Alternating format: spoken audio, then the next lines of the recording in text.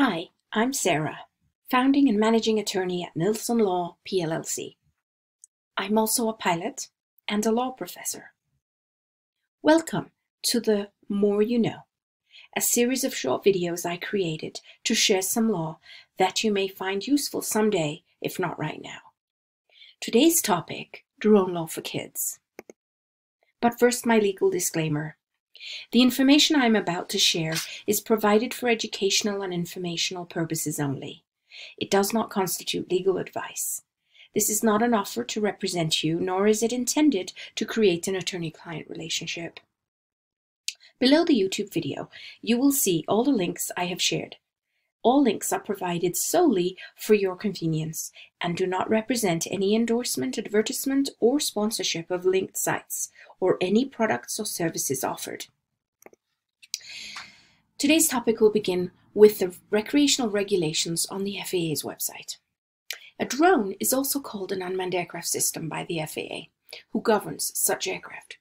The FAA creates regulations to make the national airspace system in which you fly safe and efficient. If you are flying your drone for fun, as a hobby or recreationally, then you need to be aware of these rules found on this page. Some of them include flying your drone at or below 400 feet above ground, keeping your drone within visual line of sight, and giving way to and not interfering with manned aircraft. But first, you need to register your drone on this website, and if you are under the age of 13, a parent or guardian must register it for you. Second, mark it on the outside with this registration number that they give you, and keep proof of registration on you. If you are flying a drone, that makes you a pilot. As a pilot, you need to understand the airspace in which you are flying. You definitely need to look at this. Very important. You need to understand LANs and download an app for your mobile device. There are many to choose from. That way you can always know whether it is legal to fly, and if not, whether you can apply for a waiver. There are places where you should never fly, such as around wildfires, over stadiums and sporting events, near airports, and so on.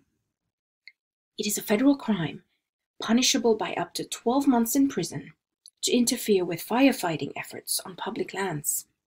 Congress has authorized the FAA to impose a civil penalty of up to $20,000 against any drone pilot who interferes with wildfire suppression, law enforcement, or emergency response operations. In addition to the FAA regulations that I just showed you, most states in the United States have enacted their own laws for drones. For example, in Arizona, where I'm at, you cannot fly your drone in a careless or reckless manner. You cannot fly your drone under the influence of alcohol or drugs. And you cannot fly near critical facilities like prisons, for example, and interfere with first responders, such as firefighters, police, and so forth.